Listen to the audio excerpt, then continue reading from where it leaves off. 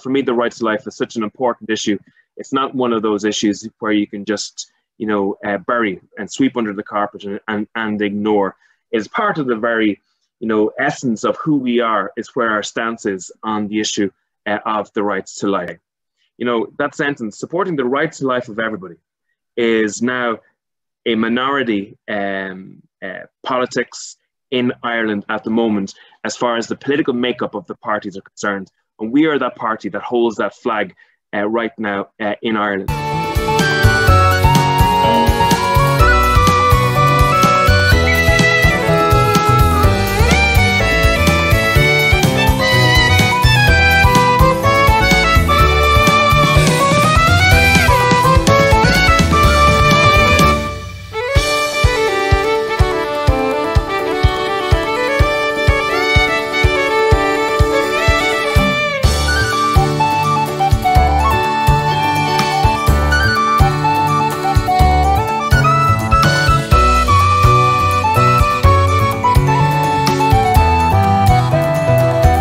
Irish America has played a phenomenally important role in the development of this country, both pre-independence and since the independence of the south of Ireland.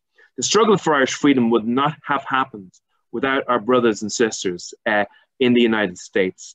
Irish America was pivotal also for the Good Friday Agreement. The Good Friday Agreement would not have happened without Irish America. And I will say that the Ancient Order of Hibernians, deserve absolutely significant and special mention in the role that has been played in all of those elements. Absolutely. The different presenters on this call have been right when they've said that Ireland has gone from one of the safest places in the world to be a baby in the womb to one of the most dangerous. And that's something that we need to band together to stop. We at Americans United for Life have been so proud over the decades to work with Irish leaders and just the strong Irish citizens in fighting abortion and in standing for life. And we will do everything that we can to continue working with all of you. So absolutely, contact the office. Would love to meet with you. Would love to come over to Ireland again and continue to work with you all there. Our doors are open.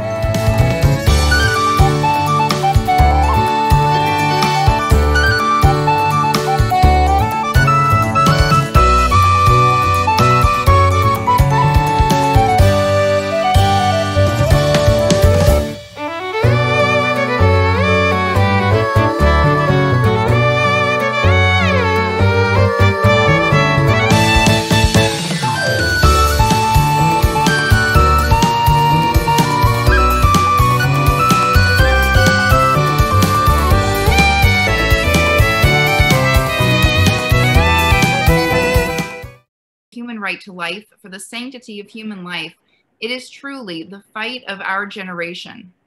But while laws are absolutely critical in the fight for life, it's not just about laws, right?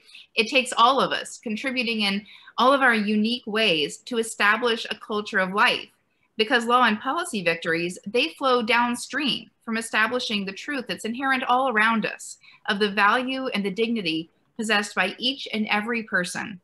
We are all human. We are all special. We all matter. We believe in the science of life. During COVID-19, we heard our president-elect say time and time again, we will follow the science when he was talking about COVID-19. We will, in all of the pro-life community, should remind our president-elect time and time again that the science says life begins at conception. You can't pick and choose when you want to use science as your rationale.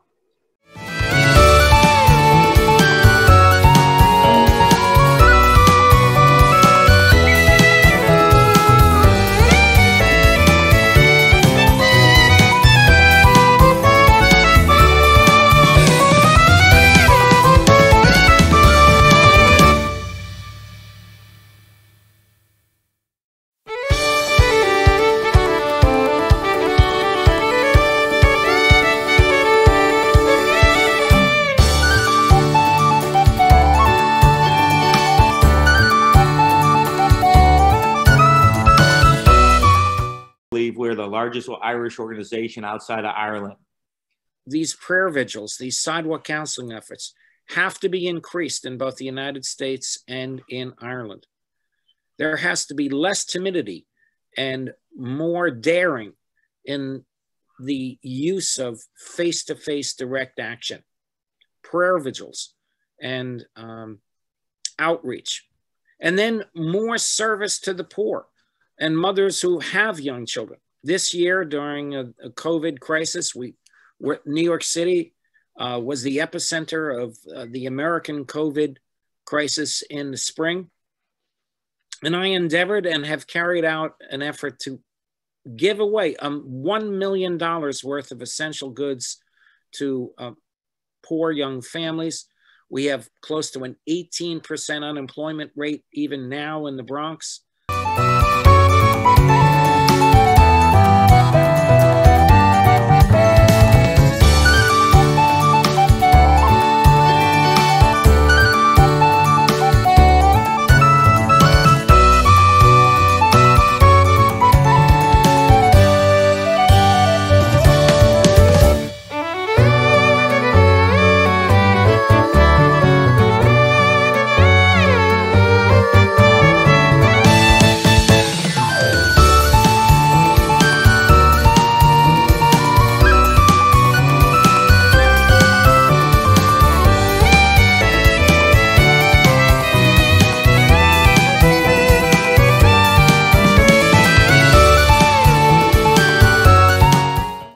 Still 35%, 40% of Catholics still go to Mass in Ireland. It is a sleeping giant. And one of the things we need to do is wake that giant up. There is a parallel between the Catholic Church in Ireland and what we saw in the United States. But the situation in the United States, I think, is far worse, all right, because it's far greater. And I think in Ireland, we have a chance with that 35, 40% of Mass goers in Ireland to really impact the bishops, where the faithful here in the United States have no impact, no influence on the bishops at all.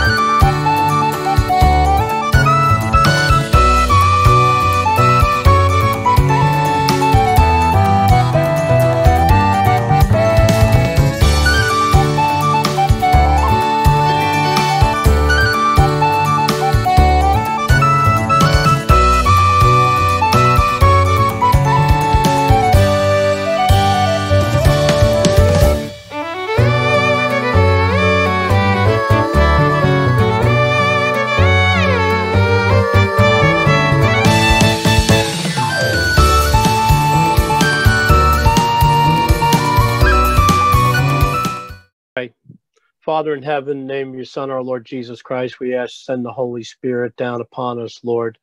Please bless this broadcast. Allow your truth to be on our lips, on our tongue. Open up the hearts and minds of those who are listening and watching. Lord, you know what our desire is. Our desire is that in some small way tonight and going forward, filled with the Holy Spirit, that we can bring this scourge of abortion to an end in our cities, our state, our countries, and our culture. And so, Lord, please bless that. And we ask this in the name of our Lord and Savior, Jesus Christ, through all the martyrs and saints, St. Patrick, and the Blessed Virgin Mary, in the name of the Father, Son, the Holy Spirit. Amen. Well, thank you, John, for including me in this wonderful opportunity to speak to the diaspora, the Irish diaspora. And yes, I've been to Ireland twice. The first time was actually purely recreational, although I was asked to do some activism the last day I was there, and it got quite a bit of publicity. And the second time that I went was for the purpose of activism. And the second time I went was really at the prompting of another priest who heard about me through my Red Rose Rescue team while I was there.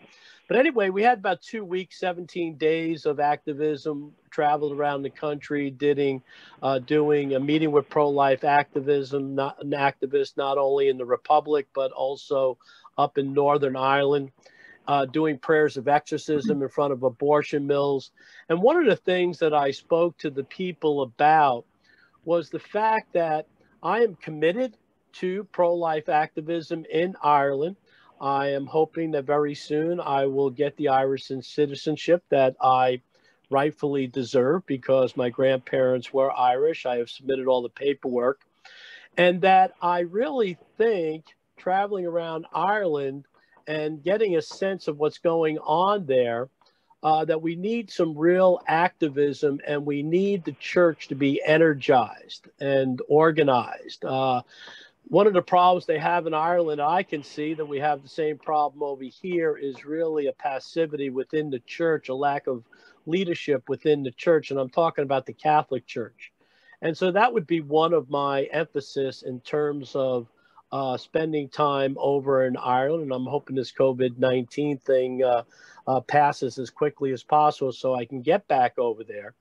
And then the other thing that I really think is important is that we not repeat the mistakes that we've made in the United States in regards to the pro-life movement. There is a paradigm here in the United States that has allowed preborn child killing, government sanctioned, government protected, government funded daily mass murder of preborn children to go on for 50 years. And it really centers around overly cautious incrementalism. And I really told the people that we need to start focusing in on decisive strategies than preborn child killing. And I'm not going to get into them right now. There are decisive strategies depending on any point in time, any point in history. For instance, a decisive strategy to end preborn child killing while President Trump is president would differ from a decisive strategy to end preborn child killing if there was a baby killing president in the White House. So it's a matter of looking at the landscape. It's a matter of looking at your assets, those resources that you have. But our mind always has to be about decisively ending preborn child killing. And that is always my emphasis as a 25-year pro-life activist that is focused on always peaceful and prayerfully doing my activism, but not being afraid to use the word protest. That's why they call me the protest priest. Peaceful, prayerful protest, the types of things that we saw Martin Luther King use to bring about civil rights for his people here in the United States, the type of activism protest that we saw Lech Walesa and Solidarity use in Poland. Again, there are decisive strategies than preborn child killing. Just to end with this, my Irish roots go back to the late 1700s. I've had a priest in the economy side of my family for that length of time. They've suffered persecutions. And I'm very sensitive to the fact that it was the Irish that came and evangelized the United States as mission territory. And I think that our Lord is calling me to come to Ireland and do the exact same thing in Ireland, specifically with this issue.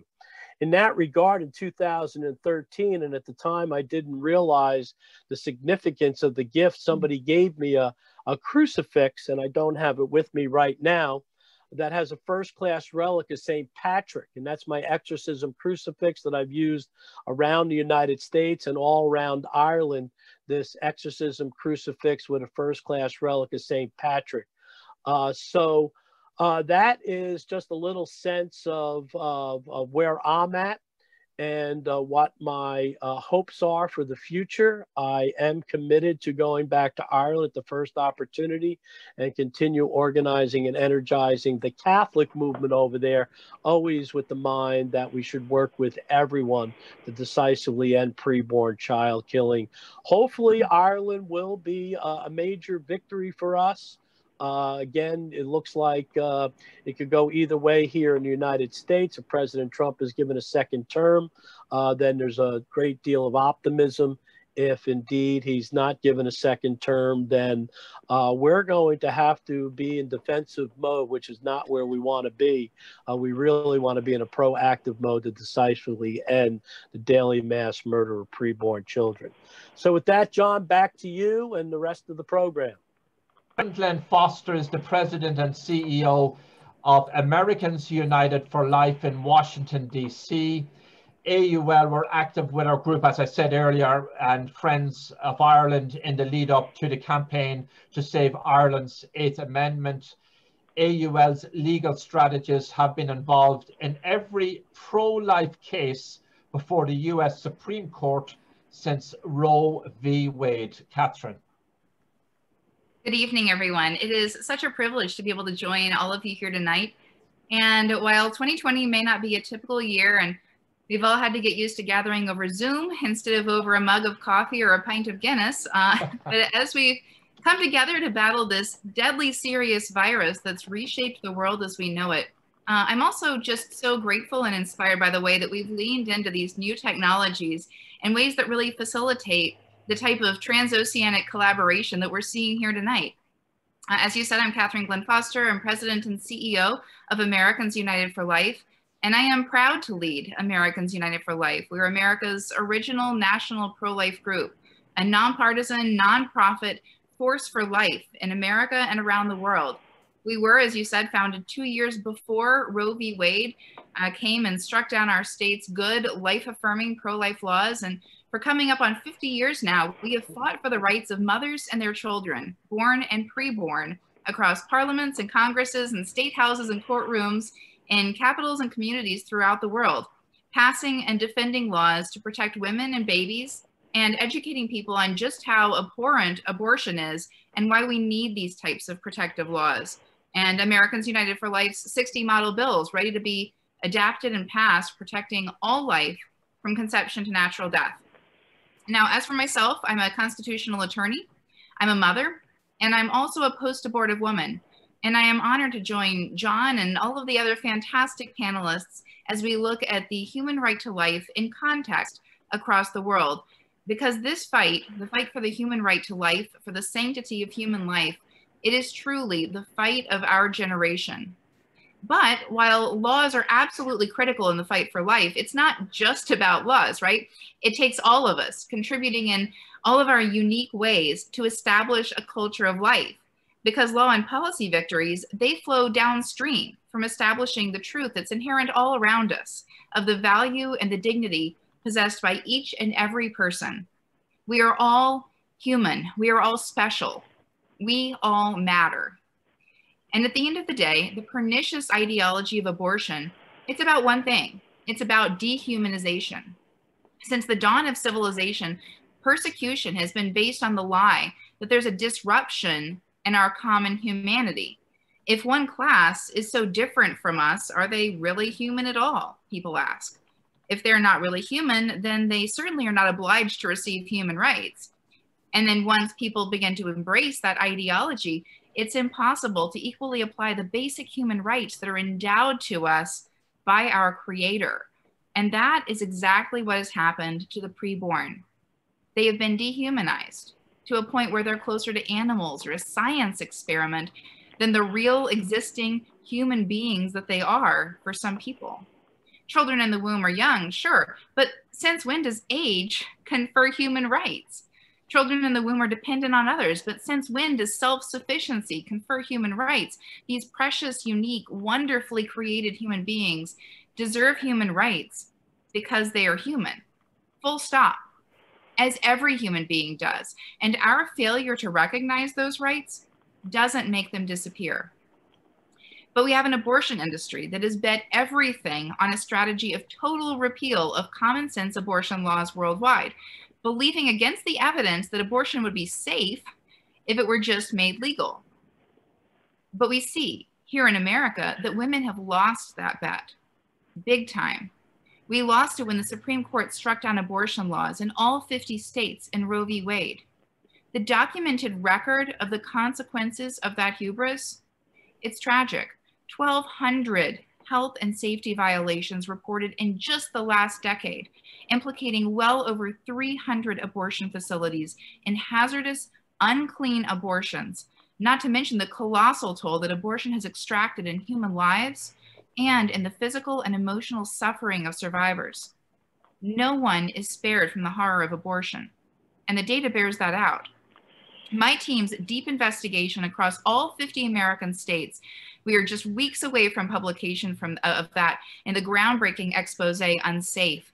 It exposes the abortion businesses that have been operating without a license, the businesses using untrained, unlicensed, unqualified abortionists and staff that have been repeatedly fined for filthy conditions and dangerously mishandling narcotics and other drugs.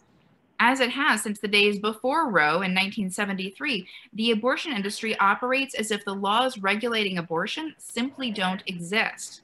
And it is our job to stop that.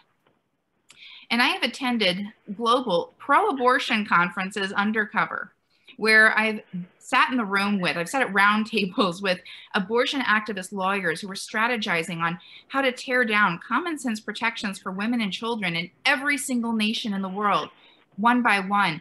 We saw that play out in Ireland 2 years ago with the 2018 referendum passing the 36th Amendment to the Constitution and repealing the 8th Amendment, which we at AUL were proud to work on both back in 1983 and in 2018, standing alongside strong Irish allies. We continue to see the struggle over the lives of our youngest brothers and sisters in Argentina, in Poland, and in other nations around the world that are under attack from radical pro-abortion activists and pro-choice ideologues. But I believe that we are truly at a watershed moment to change everything for the better, a time when we can truly protect life both in America and across the world. With the elevation of Justice Amy Coney Barrett, we now have a solid pro-life majority on the US Supreme Court. And that means that state legislators across America who are already overwhelmingly pro-life, that they're going to have the chance to pass meaningful community protections for the preborn. Very good. And their mother. And that legislation will not be immediately struck down by activist pro-abortion federal courts. Indeed, since 1992, when the Supreme Court affirmed that states have the constitutional authority to regulate abortion in the Planned Parenthood v. Casey case, it began to undo the damage that Roe v. Wade had done by nullifying the abortion regulations of 49 states in 1973.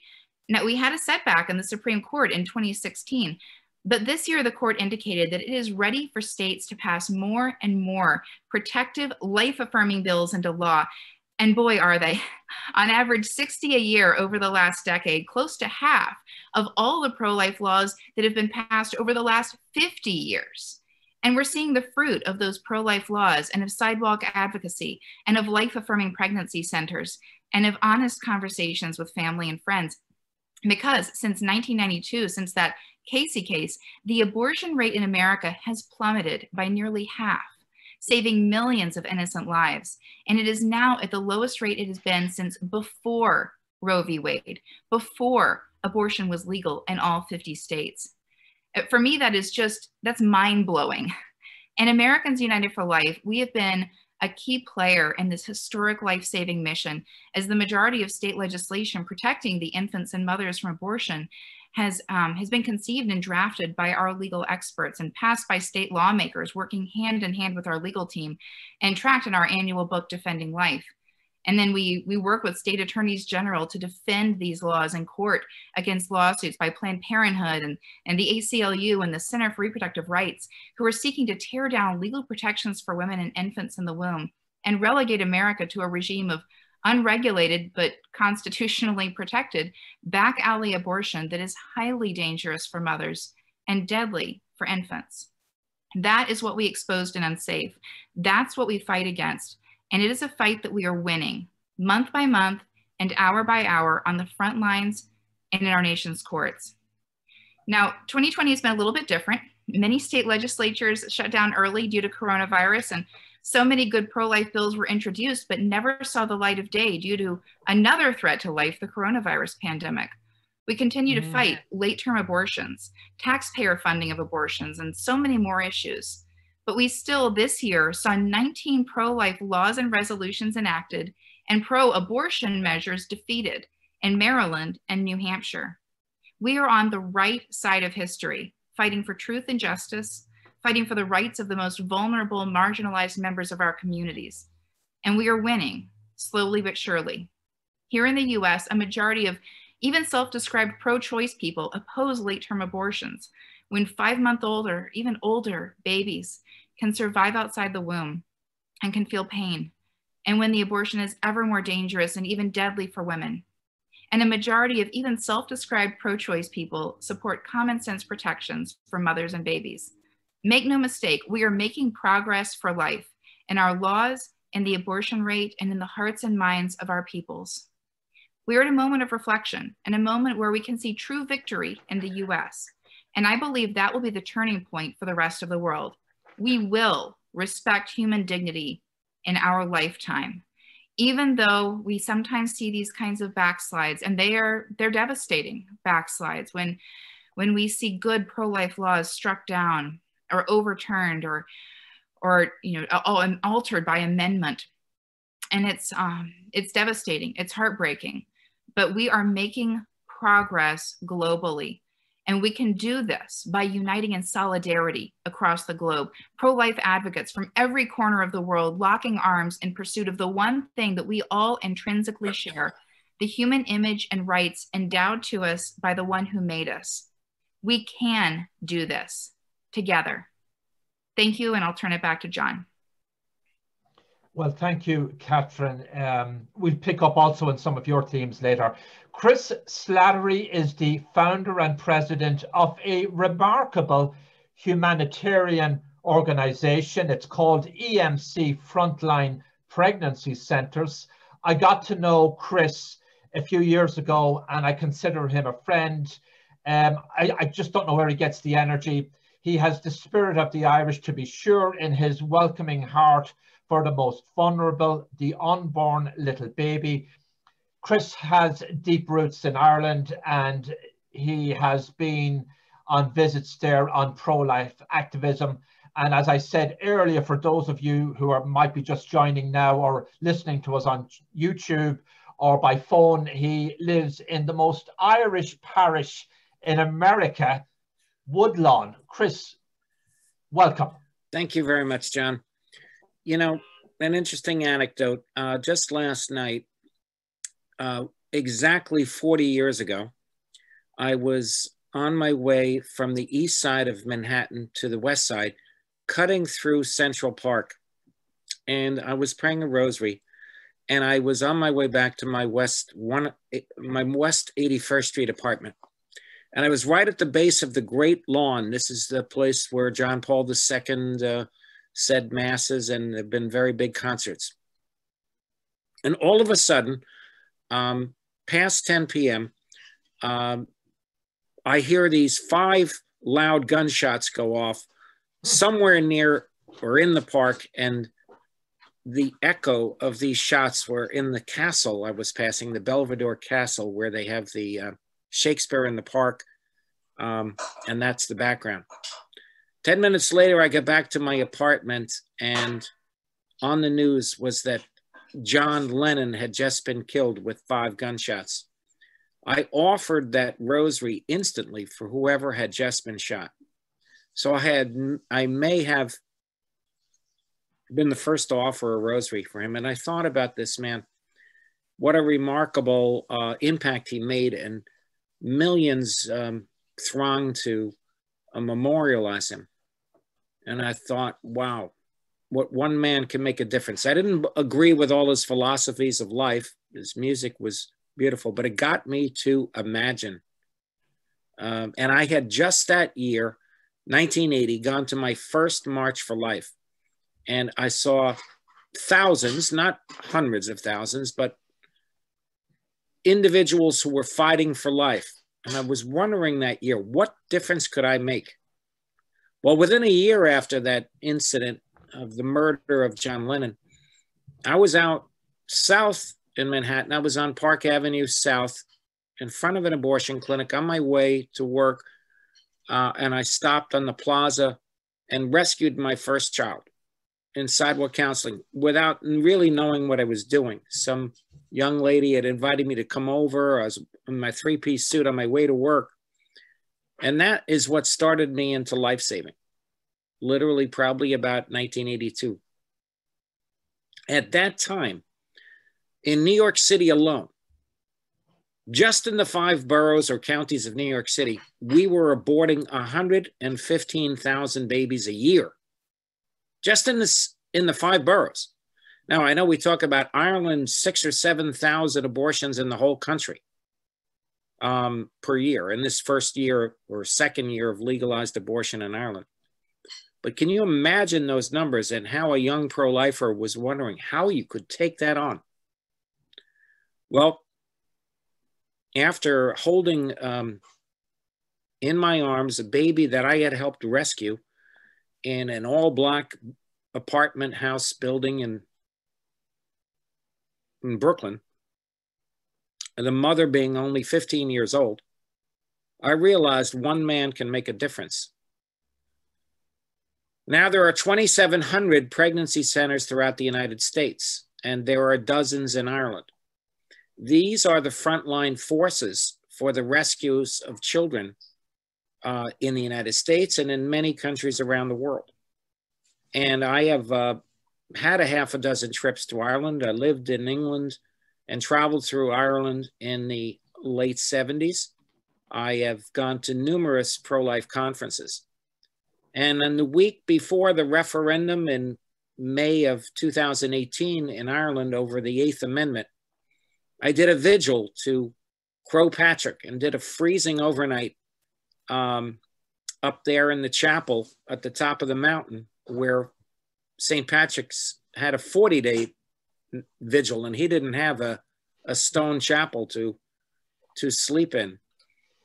And I prayed very intensely that night with the Blessed Sacrament present, and I made a vigil to Our Lady of Knock as well. But I knew that freedom in the West is our hallmark, and the Irish people chose poorly. And in many of the American states, millions of women and men have chosen very poorly. We've aborted over 62 million children in America. So people with their free will, they make choices, and they've made bad choices. So our movement has to be a movement of conversion and education, and doing this face-to-face is critical to the movement's success. Doing it by inviting women in who are looking for ultrasound verifications of pregnancy, pregnancy tests, consultations, seeking out women on the sidewalks in front of abortion clinics. These prayer vigils, these sidewalk counseling efforts have to be increased in both the United States and in Ireland. There has to be less timidity and more daring in the use of face-to-face direct action, prayer vigils, and outreach. And then more service to the poor and mothers who have young children. This year, during a COVID crisis, New York City was the epicenter of the American COVID crisis in the spring. And I endeavored and have carried out an effort to give away $1 million worth of essential goods to poor young families. We have close to an 18% unemployment rate even now in the Bronx. Many of these people don't get government benefits because they're not in the country legally. So anything we can give them, food, clothing, diapers, household supplies, vitamins, supplements, whatever we can get. We're working through Walmart and Amazon and Kimberly-Clark, the diaper company, to give away to help support the poor young mothers. These are the kind of initiatives we've got to increase. Who knows where we're going legally? So much depends, as Catherine pointed out, on and Father Stephen, as to who is the next president of the United States. It certainly looks like it's a long shot for President Trump to be reelected, but who knows? We all can believe in miracles. It's going to be a tough 4 years if it's President Biden. And it's going to be a challenge for the pro-life movement. We suffered through 8 years of Barack Obama. So we can get through 4 years of Biden if necessary. But this is a time where we must share ideas between our Irish, British, and American brothers and sisters. I look forward to a future trip to meet Tobin and to do what I can for the Irish, to invite you to inspect our operations in New York City. Stay with us after you get your vaccination and clear JFK. We'd love to have you here. And I'd love to go back over to my homeland where 72% of my ancestors are from. I didn't have an Irish grandparent, but great-grandparents, so I can't claim Irish citizenship. But my wife can, and then maybe I can get in that way. Anyway, back to you, John. Thanks from New York City. And no, that is not a real fire behind me. That's a fake. Well, Eileen Slattery will get you the passport set up. Eileen Slattery, right? That's right. I forget her or maiden name. Tierney. Eileen was Tierney. Yes. Tierney. Yeah, me and Chris banter about our Irish roots and all that. We have a lot of fun doing that. As I say, we have a lot of crack. Daniel O'Connell is National President of the Ancient Order of Hibernians. We are genuinely, truly delighted he can join us tonight, as the AOH is a very important and significant Irish-American fraternal organization. The AOH has deep and long roots in America and in Ireland. They have a huge membership all over America. They do good work and are deeply involved in Irish affairs. Dan, we appreciate how you at the last moment were able to schedule things with the board to make it tonight. You made a special effort, and I know you're going to give a great presentation. The floor is yours. Thank you. I'd like to also thank all of our speakers here today. John, for the invitation to participate on behalf of the Ancient Order of Hibernians in America. Father Stephen, for your opening prayer and beautiful words about your life and your efforts for pro-life, our protest priest, as he said. Catherine and Chris, for your leadership in American United for Life and EMC Frontline Pregnancy Centers, respectively, as well as the words you shared today. I was glad I wasn't following Catherine, and Peadar, you're lucky that I'm going before you, because she was dynamite. Yes. Dynamite, great words, and something we could all learn about with public speaking. The Ancient Order of Hibernians in America was founded in 1836 and is the largest and oldest Irish Catholic organization in the United States. Today we have members in each of the 50 states, as well as Washington, D.C. As a matter of fact, a very active pro-life division in Washington, D.C. overall. Our purpose has evolved tremendously over the years, but began with protecting the Irish Catholic clergy and Irish immigrants who came into the United States. As with every immigrant population coming to America, we too had very difficult life surviving in America and bringing Catholicism with us into a country that had very little, if any, Catholicism at the time. And as we worked together, we established the base for Irish American way of life that we have today. Our support and tie to the clergy remains today, as just today we awarded our Project St. Patrick's grants, which we do annually to those answering the call to vocations as seminarians and religious orders. I believe we are still protecting the clergy as we support the vocations and help backfill such a tremendous need that we have in the United States and around the world for more priests and nuns to help guide our way as we move forward. The attraction to the AOH is in part because the umbrella we have of our order is so large and comprehensive.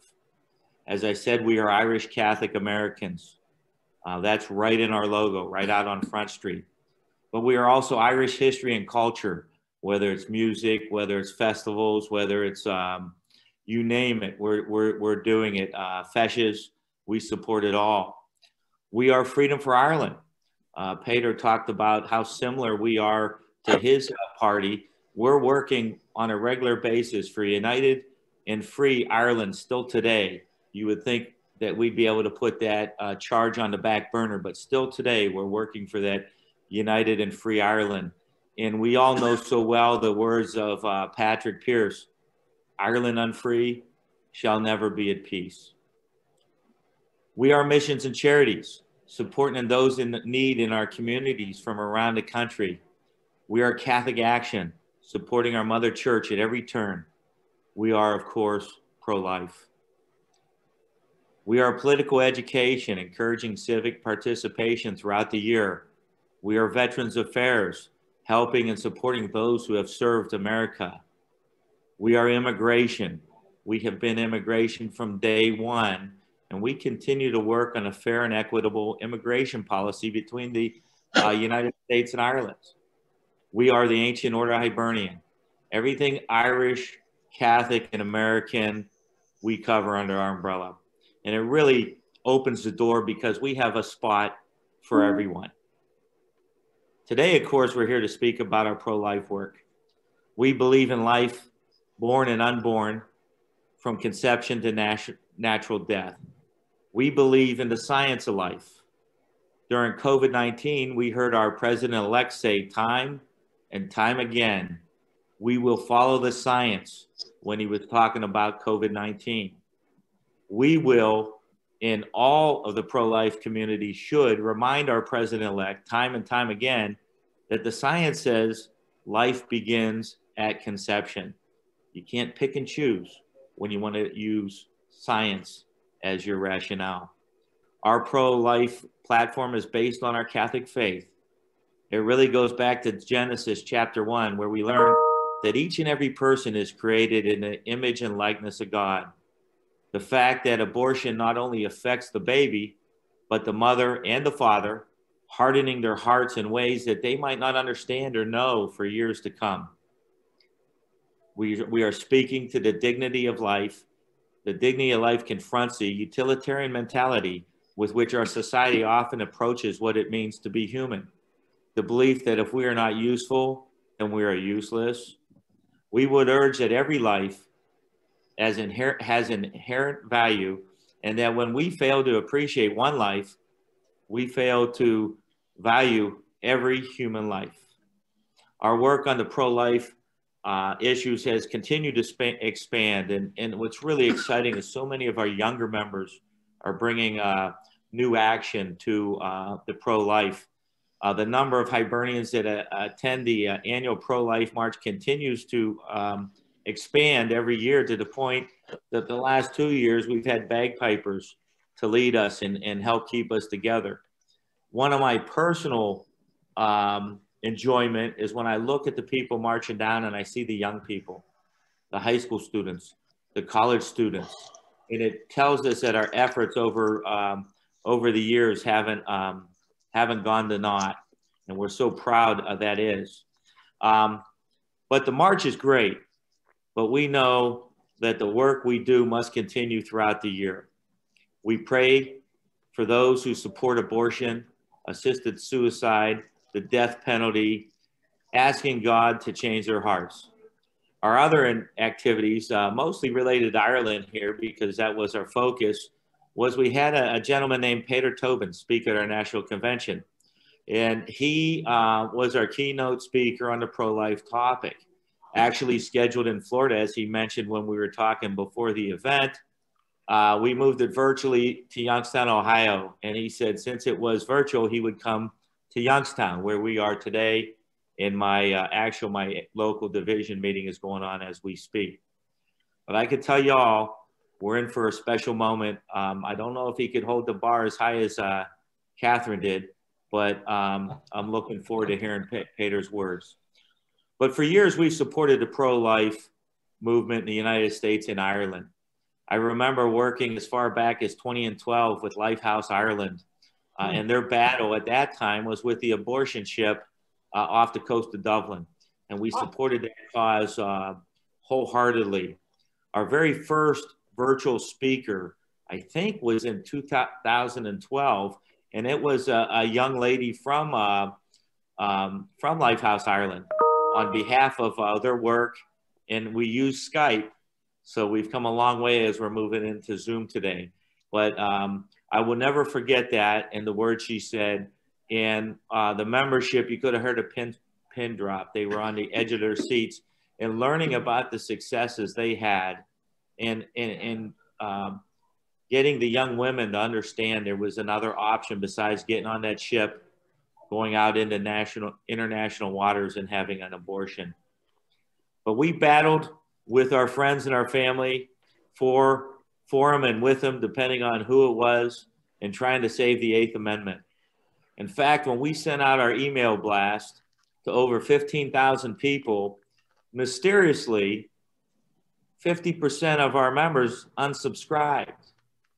We were told by the company we were using that it was a glitch in the system. Now, we had sent out hundreds of email blasts, yet when we sent out a pro 8th Amendment email blast, it automatically unsubscribed. And then they were kind enough to tell us that by law, we could not add those members back in. And so we actually had to switch and go to another email provider, Constant Contact, which has been great with us since. We also brought Scott Schittle, I know some of you know, to speak at our national convention and work or New York, I should say, about his work with Lifehouse Ireland, an American who spent years working in Dublin with Lifehouse Ireland. The list goes on, and it'll go on into the future. Our national chairman for pro-life is Larry Squires from Pennsylvania. His name is quickly becoming a household word in the AOH. He's done more in the last 6 months than I could have ever expected. Everyone can expect to hear more and more from Larry Squires as we continue our mission now and into the future. What a great opportunity we have here to work with and learn from each other and have an opportunity to share with like-minded people in our efforts to respect life today and into the future. I want to thank you one more time, John, and back to you for our keynote speaker. Daniel, thank you very much. You were terrific. In fact, all the speakers have been terrific. I just very impressed. Well, our keynote is Peadar Tóibín TD. He is leader of Aontú, Ireland's pro-life and fastest growing political party. And it recently got a really tremendous boost from the latest polling numbers in Ireland, showing a surge in grassroots support. Aontú is a relatively new party, and in that short space of time has succeeded in electing candidates at the local and national level. Peadar represents, I believe I'm correct, Meath West constituency in Ireland. So that's really just a stone's throw from my old hometown of RD. We're neighbours, basically, Peadar. Indeed. Right? That's right. As long as you don't throw stones, I'll be your neighbour. I'll drop in for a tea and a pint. It's been a busy past few days for Aontú. There have been very sad stories, Peadar, out of Ireland, and you'll be telling us a lot more, the bigger picture as well, but terrible stories of late-term abortions. I think they're actually horrific. I find it difficult to believe this is the Ireland I left, and in a few short years of time, we have come to this barbaric way of life, culture. I don't believe it's the will of the people, but you can speak to that. Peadar, thank you for coming. You're up late at night. It's past midnight, the wee hours. For people who have joined us, we're now live on YouTube. We created a link which I sent to one of your YouTube members, and we're also available by phone. Peadar, again, thank you for coming, and we wish you and Aontú Godspeed in the future.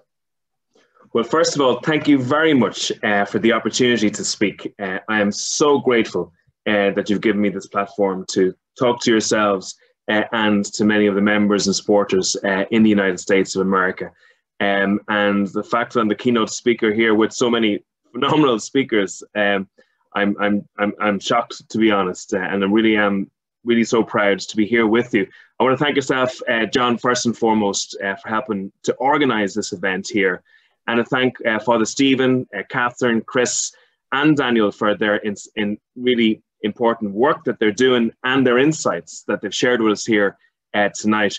And I'm delighted to hear such positive news from yourself, Catherine, with what's going on in the United States. And it does lift our spirits here when we see that, you know, things can be changed.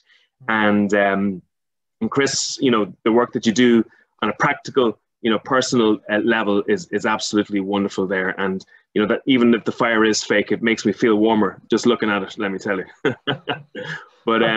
But listen, and I've also wanted to say, you know, to thank Father Stephen for his prayers, and to say that I also know Daniel from other conversations. You know, Daniel has been kind enough to give us an opportunity to speak to the members of the Ancient Order of Hibernians, which has been one of the great friends of Ireland for decades and hundreds of years. So to thank Daniel for that work, and to really encourage him to keep up the good work on that. And quickly, I suppose, just to introduce myself, my name is Peadar Tóibín.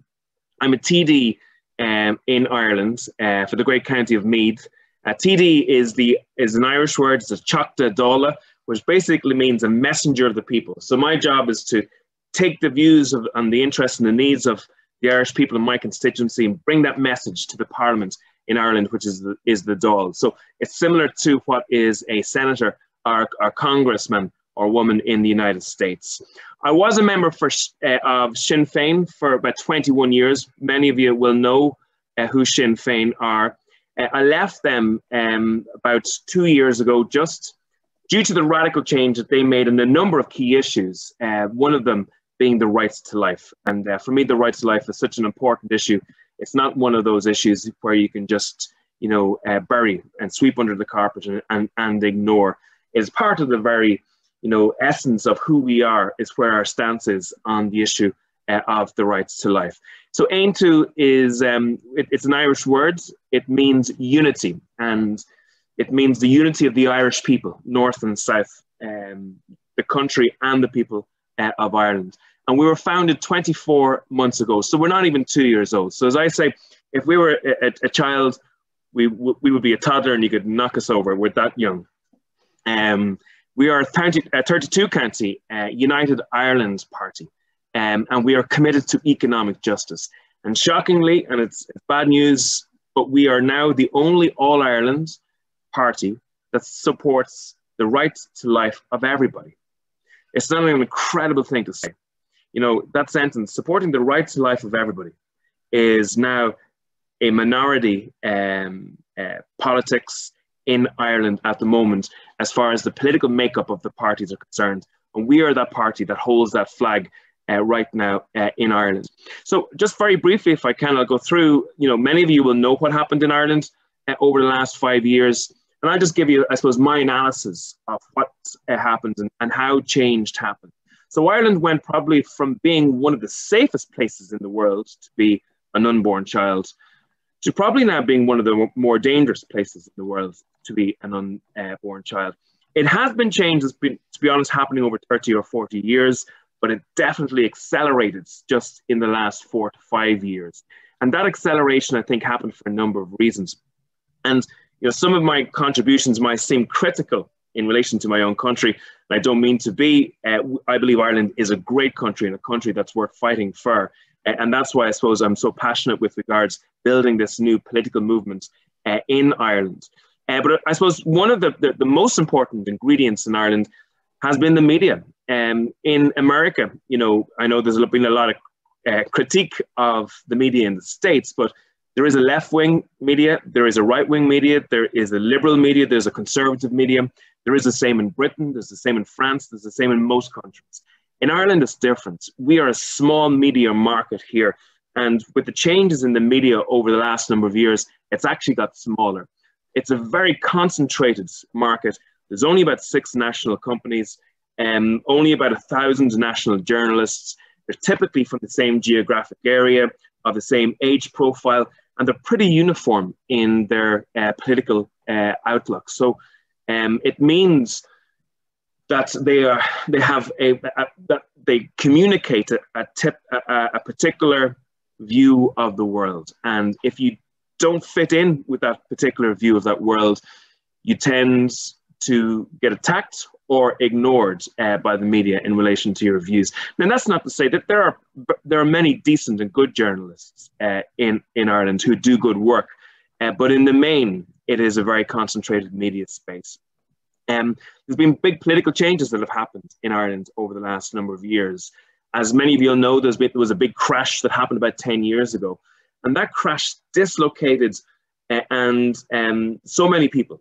First of all, about 30% of the country lost jobs, they lost their houses, they lost, all of their savings. And because of that, they lost faith in the political establishment as it existed at the time. And I suppose the smaller parties of the hard left took political advantage of that. And my former party, Sinn Féin, took a sudden swing as well to the hard left, probably to capitalize on those political changes that were happening. The two other political parties became what I would call ideological husks. So in other words, they had no core anymore with regards to their political views. And because of that change, the most important political tool that existed in Ireland at that time for survival was literally this: a finger in the air to find out which way the wind is blowing and then to go in that particular direction. So many of the foundational political objectives were washed away in that period of time. So those factors had a big change in how the political system in Ireland worked, and they led to change. And I think there's one other little factor that is often forgotten about in Ireland, in that there developed also a very well-funded, very well-organized, to be honest, very hardworking and very politically strategic pro-choice or abortion campaign in Ireland. Many of those received funds from international sources, and they focused very particularly over the years on a number of cases. And very quickly the discussions in Ireland started to focus on really difficult cases that do exist in society and that make many people second guess their understanding of the right to life. But as we know, that once the political organizations started to change in that direction, and once they lost their foundations or their roots on the right to life, very quickly then the discussion changed to basically abortion for any reason whatsoever. In the North, change also happened, and the North would be slightly different. It wouldn't have had the same political experiences that we had in the South, but in the North, the abortion regime was imposed by the British government in partnership with Sinn Féin and the SDLP.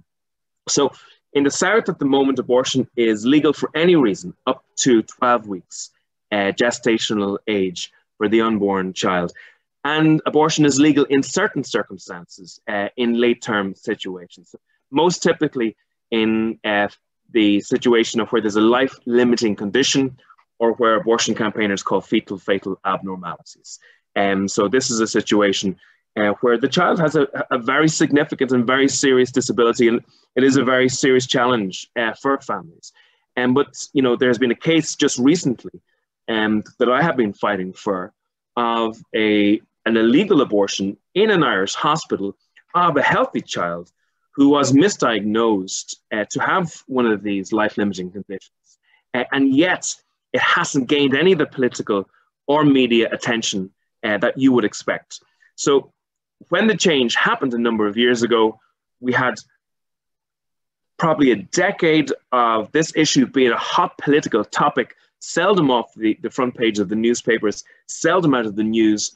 But now that the system has been bedded in for over 18 months to 2 years, it's practically invisible and makes the headlines very, very seldom. So what was the change? The change was that abortion was legalized, and within 1 year, the rate jumped by 40%. So like the States, actually, the abortion rate in the south of Ireland had been dropping for the last 30 years. But the abortion rate jumped by 40%. in 1 year to 6,666 lives lost in his first year. So that's, I suppose, that fact gives the lie to the argument that was being made that by legalizing in Ireland, you were just allowing for women to do the same thing that they were already doing in Britain. The argument was that you were just, displacing it to Ireland rather than Britain, that no numbers would change. But in actual fact, in making access easier, in making it legal and changing, I suppose, the moral outlook on the issue, you had a massive increase in the number of people who lost their lives according to abortion, according to the law on abortion. So as John, alluded to in his introduction there, it's just in the last number of weeks, a report was published in a journal of obstetrics in Britain, which interviewed a number of Irish doctors. And those doctors indicated themselves that they were physically shocked and shaken by the actions that they were asked to do in administering a late-term abortion. And one doctor indicated that he had vomited on the corridor, such was the natural human, I suppose, instinct when life has been extinguished in such a situation. And the language was being used of an injection being inserted into the heart of a child to induce a heart attack in that child, and the lack of pain relief being given to the unborn child, and also that when a child survives an abortion, maybe extremely injured, maybe fatally injured, but still alive, not knowing whether or not health care would be afforded to that child, or not knowing whether or not palliative care would be afforded to that child. So, and that child is a citizen of the country, a citizen of this fine republic that we live in, and that, articulates the objective of equality all of the time. And yet equal access to palliative care or treatment is not a given with regards these children who survive abortion in that situation. So again, that particular report, literally no media attention, invisible to most people. I would say easily 80% of the population of this state never heard anything about that particular document whatsoever. So we've raised it in the Dáil. We have forced the government to answer questions on it, and we will look now to draw up a bill of legislation to see can we at least bring in that some level of humanitarianism into the process as such. So where are we now politically? I suppose after the referendum, about 40% of the population did vote against the change in the law. And it's interesting, and this goes back to what John was saying. There was an exit poll carried out on the day of the referendum, and the exit polls in Ireland are quite detailed. So they have massive samples, and they asked people what was the motivating factor on which they voted. And the majority of people who voted yes for abortion did so only on the really difficult cases. The really difficult cases such as rape, incest, or life-limiting conditions. And that was the reason why the majority of people voted. But what they got was a regime legislation which was far broader, far more extreme than that. And that 40% of the population voted, another 40% of the population voted against that itself. There was a political void created because none of the political parties articulated or supported that view anymore, that rights to life view. And we felt, a number of us felt, that we had to leave our political parties and to make sure that we gave a voice, a vehicle, so that this really important human rights view could be worked for in future. Now, a lot of us left Sinn Féin, people left Fianna Fáil and Fine Gael, Labour and some of the other political parties. And now we've built a political organization across the country, a grassroots organization across the country with well over 1,000 members. In an Irish terms, that's a large number of members for a political party. We have fought so many elections in our 23 months. We fought 2 general elections, 1 north and 1 south, 2 local elections, 1 north and 1 south. We fought a Senate election and local elections as well. We have right now we have 6 elected reps across the country, from Derry in the north to Wexford in the south. Well over 1,000 members at this stage, local branches of our organization right through the country, and we have membership joining us at a serious rate at the moment. In Ireland, I suppose we've probably taken a slightly different strategy or tack than many of the contributors have communicated so far. In America, I suppose you have a binary political system in general. You have 2 major political parties, and it's very hard to create a political alternative outside of that system. In Ireland, it's a little bit different. We have a multi-party situation. It is easier to create another political view.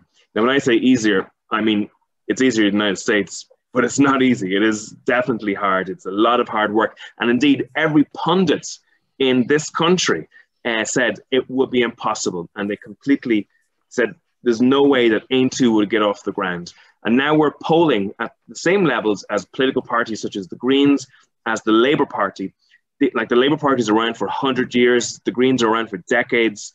These parties get hundreds of thousands of euros worth of funding, have dozens of staff, have elected reps to beat the band.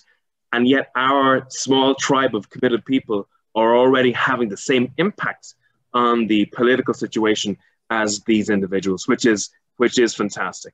And I suppose just to talk to you very briefly about our strategy. In Ireland, we found that there are many great pro-life people in the country, but they're not politicized. And that's a major weakness for ourselves to create change. So the truth of the matter is 95% of Irish people, and it's probably the same in the States, they vote with their wallets. So they vote on whether or not they can feed their family, whether they can put a roof over their family, provide education and healthcare with their family. So in political terms, if you're not talking to them about those issues, if you're not providing solutions to them on those issues and working harder than your competitors on those issues, you're actually not at the races at all.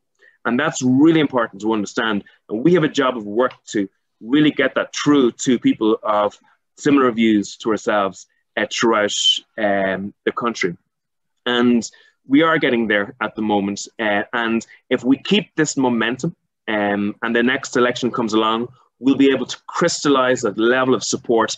And I have no doubt that we'll be able to bring a large number of other elected reps into the fold, which will give us a phenomenal impact. And it will probably prevent the media from trying to ignore us currently, as is their strategy at the moment. So what are we about? I suppose the 3 pillars, and the pillar that we're here to discuss tonight is the unborn child, and we believe that the unborn child is an individual, living human being. He or she is as individual as any of us here. He or she is as alive as anybody here. And they are as human as anybody is here. And that is a scientific fact that can't be denied by anybody on the planet. The truth of the matter is as well that the unborn child is the weakest and most vulnerable of all human life. And it's interesting to me that most people now get to meet their unborn child for the first time at about the 12-week scan. And that's at least in Ireland. That's the time for the first scan. And most people have a photograph, the first photograph of their child at the 12-week scan in their house at the moment. So with modern technology, we're actually getting to know the wonder of that human life at a far younger age. And I also believe that human life is the most valuable thing that we have. It's the most important human rights. If you delete the right to life, no other right is guaranteed at all. In actual fact, all the other human rights are taken away from you as well. And the other point that I would say is that human rights, by definition, are universal. If you take a sector of society out of any human right, by definition, it's no longer a human right. It's a sectoral right. And, we need to make sure that if we're going to talk about human rights at all, that we must make sure that they are universal.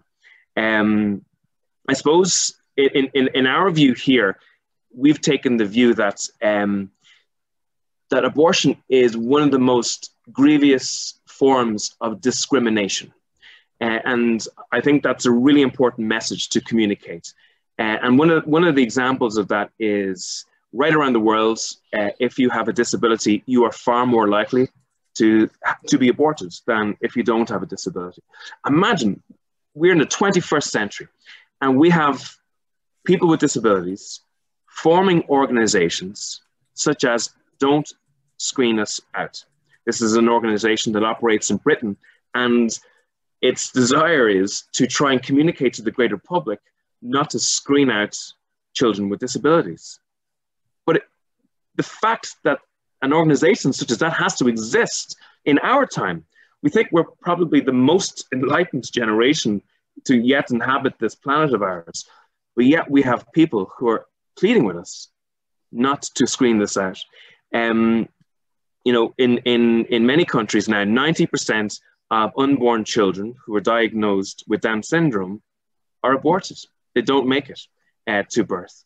And it's expected in many countries, such as Britain and Sweden and France, that soon there will be no children born with disabilities unless it's by accident, or no children born with Down syndrome unless it's by accident. That is a shocking level of discrimination. In the Netherlands, the Minister for Health was asked around the issue of disabilities. And the Minister for Health, a previous one, stated, if freedom of choice results in a situation that nearly no children with Down syndrome are being born, society should accept that. Now, that's a sentence that I would have expected from the first half of the 20th century, not the second half of the 20th century. Now, obviously, for the children that's involved in, that's a catastrophic result. That's the end of their lives. But actually, for the rest of society, is radically poorer as a result, because the richness of humanity is removed, is eroded as a result of that. And then we have the issue of gender selection abortion. And this is where it's estimated that about 100 million women are missing throughout the world because of gender selection abortion and infanticide. In countries such as China and the US and Britain, you know, some parents, for economic and social and cultural reasons, seek sons. And if they have an unborn girl on the way, they abort that child. It's an incredible thing. It also discriminates against races and ethnic backgrounds.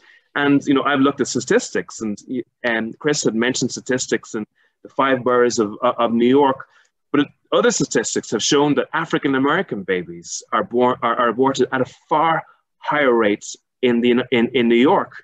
And I think there was a number of years where more African-American babies were aborted than actually made it to term. Yeah. A phenomenal statistic. And in a country that pleads for Black Lives Matters, you know, it's incredible that the truth of the matter is that abortion rates are heavily skewed against ethnic minorities. And abortion also discriminates against poor people. In the US and in Scotland and other countries, if you are poor, you're far more likely to be aborted. 75% of all unborn children aborted in the US come from either poor or low income backgrounds. So, you know, it's funny because in this country, we have many parties, probably of the economic rights, and they say they are pro-choice, but the economic factors that they are actually creating make women feel that they have no choice. And I actually think, and one of our views as a party is, one of the best ways that we can give women positive choices is to actually create that economic justice, so that they have economic options open to them. Another, obviously, pillar of Aontú is that of Irish unity. And as I said, it means the word unity. We are an Irish Republican political party. Some of you will have heard of Wolfe Tone, and Wolfe Tone wanted to create an Ireland of Catholic, Protestant, and dissenter, so that we can have a pluralist country where people from different backgrounds, from faith and of none, can work together in peace and prosperity. We're also practical Republicans, and we have been bringing bills in front of the Dáil which seek to give speaking rights and debating rights to MPs who are elected in the north of Ireland, but in our Dáil in the south, because we want to take down the border. We see the border actually as like a wall with 1,000 blocks. Each block actually stands for a difficulty caused in Ireland. So for example, we want to create an all-Ireland ambulance service so simply people can get to hospital faster. If we do that, we take down a block and we improve people's lives. We want to create an all-Ireland cardiac service so that, you know, people in Donegal can actually achieve healthcare in Derry and in Belfast, closer to them than having to travel to Dublin to achieve it. An all-Ireland education system, an all-Ireland economy, which will actually allow for greater business and jobs and prosperity to be achieved. So each one of those blocks is a positive contribution in real terms and practical terms to people's lives now, but it reduces the height of the border and actually makes unity easier on that sunny day when it does finally come. I also want to say we are a party of justice too, and many will know that Ireland has suffered great injustices at the hands of the British over the years, and we have commemorated 100 years of Bloody Sunday in Dublin, which happened during the War of Independence, where British soldiers shot randomly into a crowd of football supporters and football players, killing 14 on that day. And one of our councillors, actually the deputy leader of our party, is a councillor, Denise Mullen, from the north of Ireland.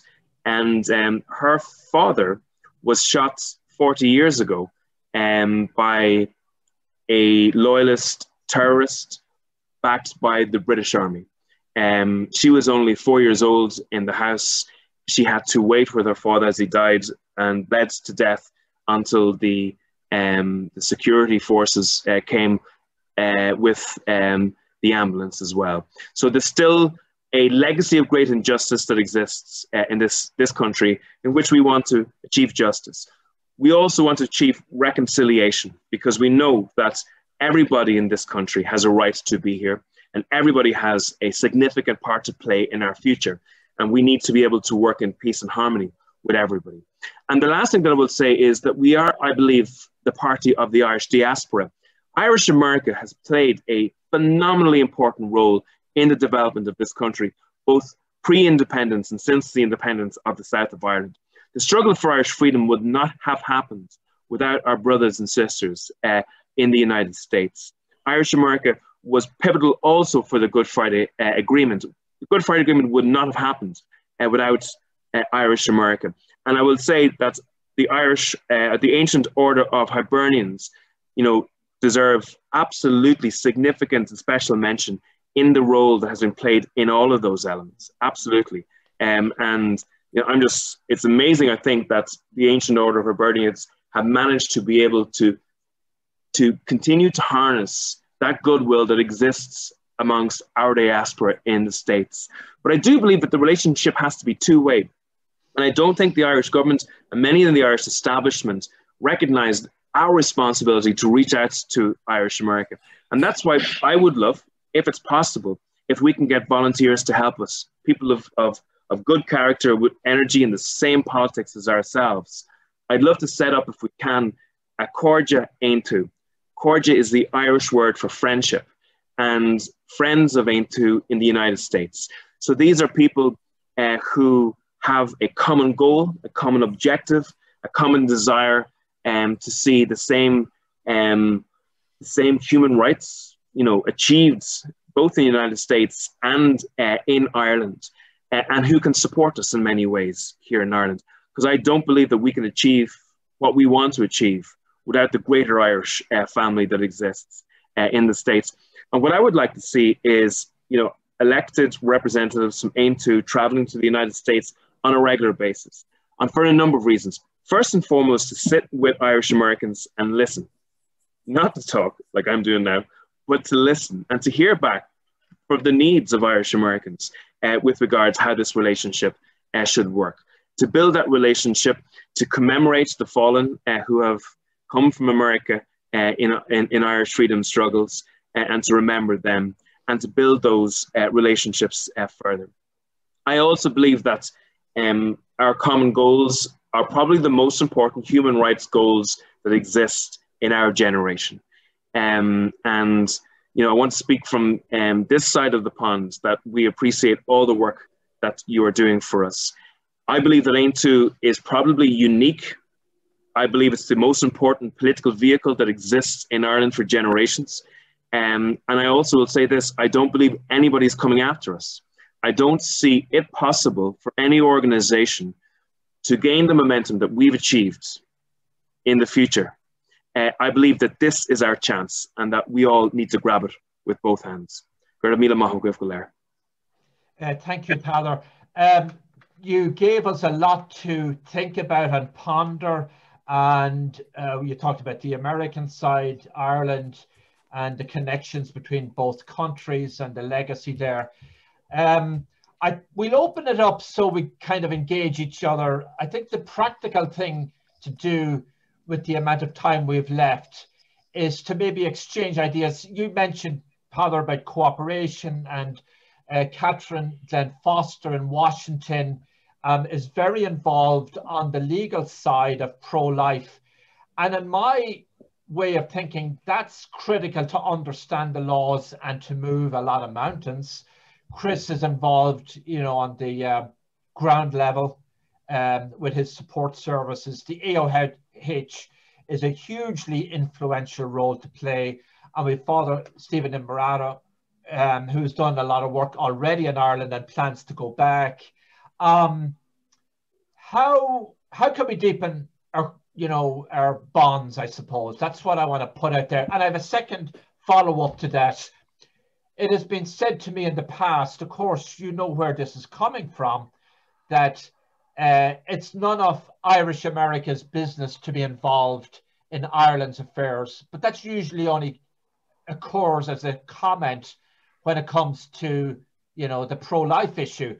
Irish America's involvement is always welcomed at other critical moments. We had the Good Friday Peace Agreement, even the foundation of the Irish state. And America was the first nation, I believe, to recognize the Irish quote unquote free state. And Eamon de Valera, of course, who was the first president of Ireland and founded Sinn Féin, was born in New York City. And I'm sure if he was alive today, Peadar, he would be aghast at some of the humanitarian and social injustices in Ireland and the corrosion in life. And I must say, I congratulate you for taking on a lot of issues, social issues. You even took on this issue of, you know, pornography being available to youngsters.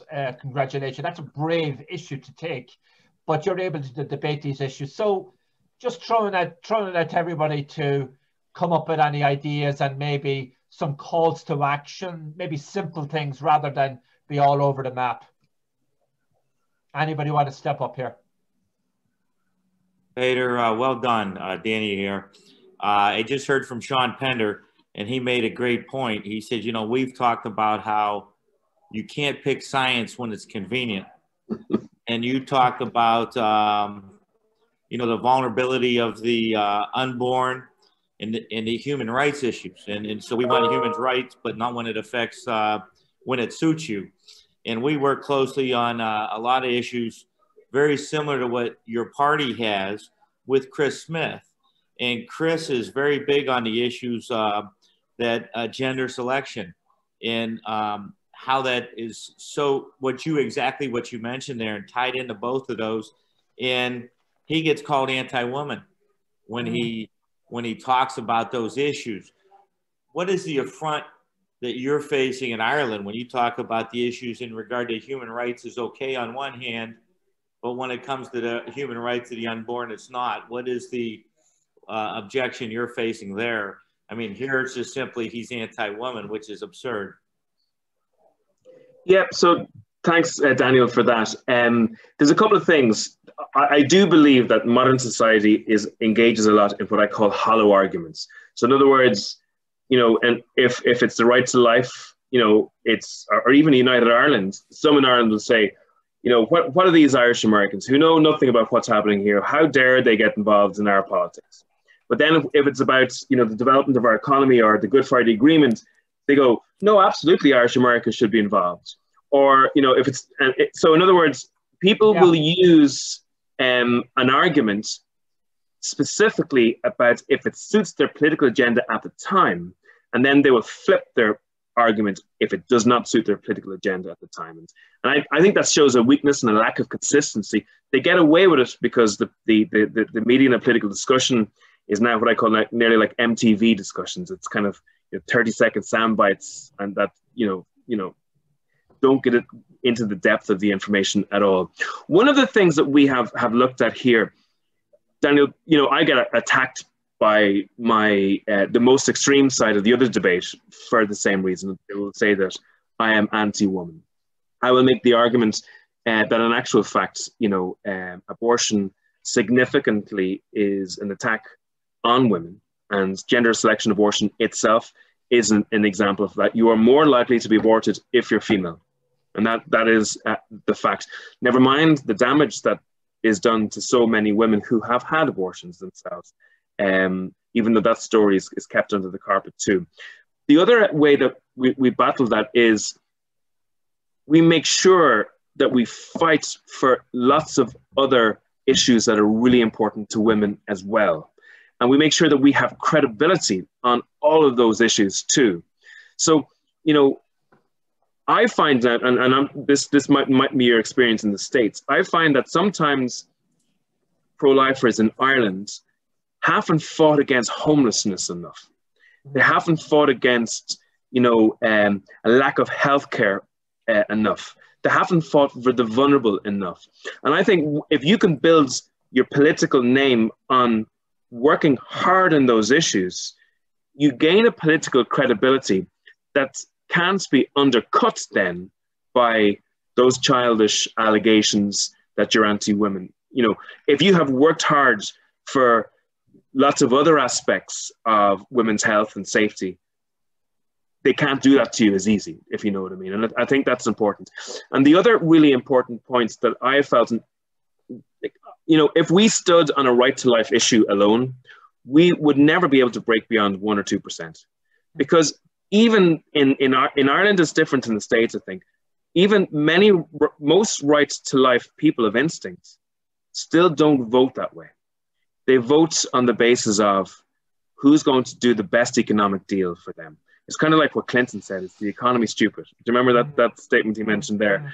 And that's very important. So one of the biggest issues that I have to communicate with in our kind of support-based membership is, listen guys, if we don't do better on those issues than our competition, we're not going to be able to work on those other issues either. And I think strategically, in the Irish context, that's enormously important. Fascinating, Peadar. Maybe Catherine or Chris or Father could come in on this. You mentioned it a few times in your presentation about it has to be broader than pro-life. I agree with you. I think anybody that's pro-life has to be pro-humanitarian in all its manifestations. Totally agree with you. And so you might say there's a certain level of hypocrisy if that does not exist. But in the US context, I would dare say demographically, most Irish Americans have are democratic by genetic disposition, and certainly most Irish started their lives here in America as Democrats. They moved in mass since Roe v. Wade to the Republican Party out of sheer disgust. And there could be other issues involved, social mobility, we get all that. But it's in that sense, we may be different than Ireland. I think for a lot of Americans, especially on the evangelical side, it's a single issue. They're single issue voters, pro-life. Maybe somebody could come in on that, Catherine or Father, because it's a very important thing to understand. Yeah, just a couple of comments. Go ahead, Catherine. Just a couple quick comments on that. For so many Americans, this is, they are single issue voters because this is the most fundamental human right we have. A couple of speakers have mentioned this. If you don't have the right to life, what rights do you have? What rights can you exercise? And so we do see political shifts often due to that. we also know from polling and from just conversations with ordinary Americans that most people understand that when you pass a pro-life law, that when you enact a pro-life policy, that what you're doing is protecting mother and child, that you are protecting both, that it is a pro-woman stance to be pro-life. Most people get that. I mean, a super majority of Americans we're talking about get that. Even self-described pro-choice Americans, even Democrats. And so looking at those figures, looking at those statistics, what we see is that in many cases, it's party leadership who are swaying the party platform, who are turning the party, but that's they're not listening to their constituents, and that's the mistake. And that, I believe, is where, in large part, we're going to win, even on the political front, because the more people get to know this issue, and it's more and more in the public media, in the public consciousness, the more people get to know it, the more people get to the heart of the reality of it, and not just the political terms that we bandy about, not just pro-life, pro-choice. Those are a little politicized, but when people get to know what abortion really is and what taxpayers are being asked to fund, we just had a hearing on this yesterday, the more they are pro-life and they support life and they support women. And that's one of the ways in which this is a winning issue for us. Anybody want to come in? Yes, I'd like to add that there's been a tradition amongst Irish Americans to join the party of their parents and their grandparents, the Democrat Party. Mm-hmm. I have a volunteer who works with us probably 12 hours a week. Her father is an Irish American, and she brought him an absentee ballot. And to her chagrin, he voted all the way down the line Democrat on his ballot. And he's in a wheelchair, and he's not well. But this is not untypical of many union members who have been traditionally amongst the Irish community Democrat. You know, we also now, we don't have the Irish American politicians that so much made up New York. And in cities like New York and Philadelphia and Boston, where there were high concentrations of Irish Americans, now you have African Americans and Latino Americans who are in charge. And yet, nevertheless, when these people bring in new ethnic backgrounds, they tend to be in our major cities Democrats. And it's just as a habit that so many of the Irish have voted Democrat their whole lives. And the American media, now that it's quite probable that a Catholic president will be in the White House who is pro-abortion, the American media will not highlight this issue, not reminding Catholics that this man is out of step with the right to life. He has changed his position. I think we have to do much more in the Irish American community to acquaint our people with the position the Democrat Party takes versus the Republican Party. It's a crisis in Catholicism when your president in the United States advocates abortion till birth, and every single state funding it with taxpayer dollars. It's an absolute scandal that our bishops have not spoken up during this election about this. One retired archbishop who's actually Native American ancestry, Archbishop Chaput, just recently said that President-elect Biden should not be offered communion. But this is not an issue that Irish Americans think about enough. I think we have an opportunity, if God forbid Biden is the president on January 20th, where we have to reopen this issue with Irish Americans. I know that AOH cannot take a position, party politics, but I think there must be open discussions on the moral issues that face Irish American Catholics, especially. Yeah, well, I think that's where AOH and fraternal organizations with Irish members can do great work, Dan, strengthening our bonds, our family life, our pro-life values.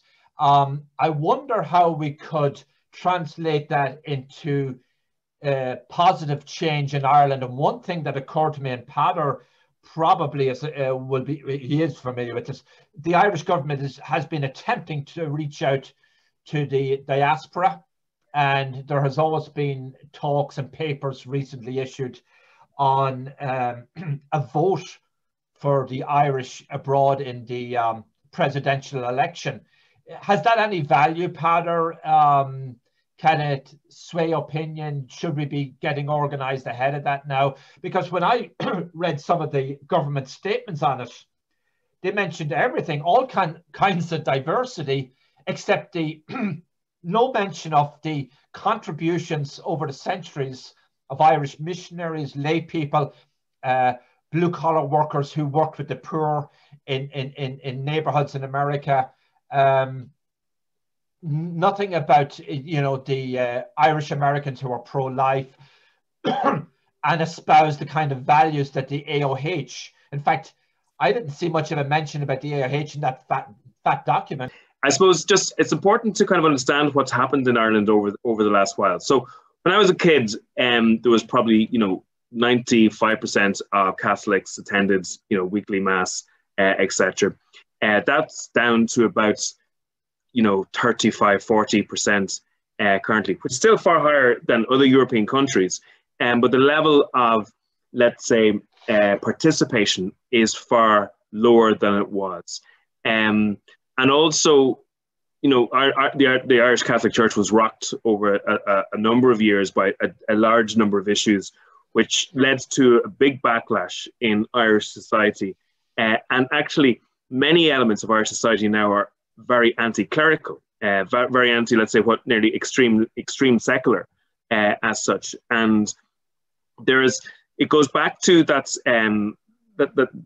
mix of politics and media in Ireland, in that everybody wants to exist in the same space. There isn't, there are differences between the political parties for sure. There's left and there's right economically, but socially, most of the political spectrum now want to exist in exactly the same space. And, there's, as a result, these political parties don't pay any attention to that level of that type of heritage that exists, that wonderful heritage that existed from Ireland over the years. And there's hardly a nod now given to that. So now I do think things have stabilized with regards church attendance and the strength of the church, but it is very much a minority space in Irish politics and Irish culture and Irish society. And that's probably one of the contributing facts to the referendum changing as it did. I suppose in political terms, one of the things that I would say that if people wanted to help us in the States, first of all, would be to talk to people at home in Ireland that you know of, you know what I mean? To follow us on social media, to communicate and help us learn and teach us the skills, etc., that you have built up over the last number of years, to help us get in touch and in contact with Irish American media, so that we can actually start to speak to hundreds of thousands of Irish Americans, because many Irish Americans will have only heard of Sinn Féin and probably believe that Sinn Féin is the only political party that's fighting for Irish independence, full Irish independence. But that's actually not true. And the more conversation we can have with a broader Irish American audience, will give us more weight and more strength and more leverage as well. And you know, I think that would be important. And definitely that objective that I have, you know, I want Aontú to set up an Irish American branch in America in the early part of 2021. And I want to be able to send our elected representatives over in Easter to commemorate the Easter Rising to 3 or 4 locations, if we can, in the States, so we can sit down physically with coffee, if that's possible, and have conversations with people to learn, to listen, and to develop those relationships. I think that if we set that out as the objective of relationship building between our new movement and Irish America for the period of the next 2 or 3 years, I think in 3 years' time, we would then be able to harness the great wind of goodwill that exists in America for the campaigns that we're involved in here in Ireland. That I, 2 years ago, started a pro-life contacts in Ireland Facebook group, and we have 627 members. About a dozen of the members are American pro-lifers, but it's a pretty good list of active pro-lifers in your country. So yeah, I'd like you to join website. that group. Yeah. John is active with it. And we have been having a lot of dialogue between American and Irish pro-lifers with this group. And I'd like to come over and do whatever I can to be a go-between, arrange meetings in New York City as one of the leading Irish American pro-lifers here, and help maybe network with some of the AOH divisions in New York City that Daniel can put us in touch with. And, you know, we'd be happy to help you network. John is excellent with media, as you know. He's a PR man, and he has good contacts in the Irish media. I will say this. I think Peadar hit it on the head with we need to be comprehensive pro-life organizations. We need to embrace the politicians who might not be with us on abortion, but they're with us on healthcare. They're with us on taking care of the poor. They're with us on taking care of the elderly. We cannot simply be pro-life when it comes to abortion. And I think one of the things Catherine hit on, which was dead on, is so many of our politicians, their pro-life policy is based on the leadership and what they're told.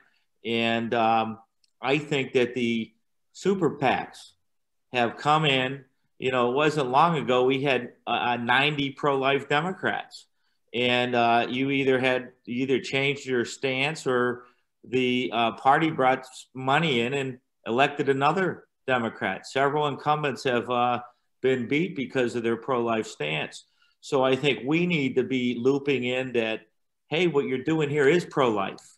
We do need to help the elderly, because it's a slippery slope. If we want to be one issue, and I think our success comes from not only are we involved politically for things like a United Ireland, and as Peadar said, we need to support all these issues to build the credibility. And I think that that's very important. It's yes, we are anti-abortion, but we are also you know, anti-death penalty. And you sit there and you look at it and you say, well, we want to support this person because they're anti-abortion, yet they have 100% voting record on the death penalty.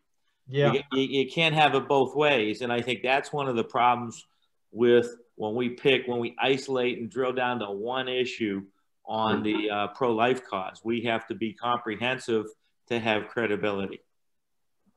I totally agree with you, Dan and Peadar, on that. I'm just wondering, is the American context somewhat different? A lot of Irish Americans have abandoned the Democratic Party for whatever reason, and a lot of its platform should be lauded. You know, we're all for the poor, we should be. Our group is non-political. We'll let people make up their own political mind in this.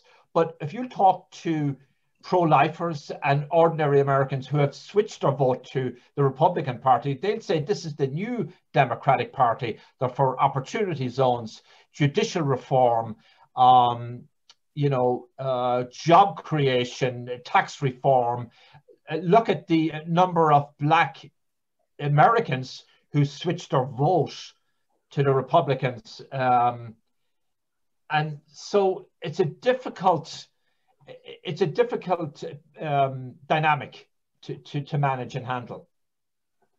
I'm very optimistic based on one thing that Peadar said, and that is the political landscape in terms of parties in Ireland is different than the United States, because the two-party system in the United States is about to come to an end, and it's been a disaster.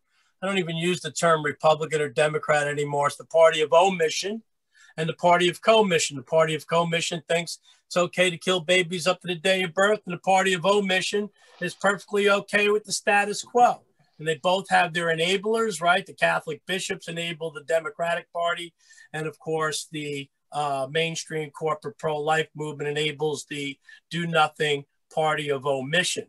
And regardless of whether Trump gets seated for a second term or not, that's all going to change, all right? Because I really believe that we're going to have a party of action that comes out of these ashes, or if Trump does get seated, the Republican Party's done. They're done.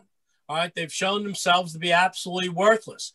So I'm very encouraged by what Peadar says about the political landscape in Ireland, that it's not a two-party system. That's number one. Number two, in terms of all of us, I've always said that pro-life activism, and I say it's activism, not a movement, hopefully it's not a collective, activism is a mosaic. And all parts of the mosaic have to be polished and in place. All right, or that mosaic, of course, you see, it's we are drawn to that missing piece or that unpolished piece. So I think that there's a place in what we've talked about, the different aspects of activism that we have present tonight is so important. I think that this, and Peadar said it, that still 35%, 40% of Catholics still go to Mass in Ireland. It is a sleeping giant. And one of the things we need to do is wake that giant up. There is a parallel between the Catholic Church in Ireland and what we saw in the United States. But the situation in the United States, I think, is far worse, all right, because it's far greater. And I think in Ireland, we have a chance with that 35, 40% of Mass goers in Ireland to really impact the bishops, where the faithful here in the United States have no impact, no influence on the bishops at all. Finally, I think, and one of the things that I have seen here is we got to get past perception. Perception. We have to stop worrying about image. We talk about defending life. We talk about the unique, precious, unrepeatable preborn babies, all right, that are persons from the moment of conception, all right? But you know what? What we need to drive home is this is mass murder.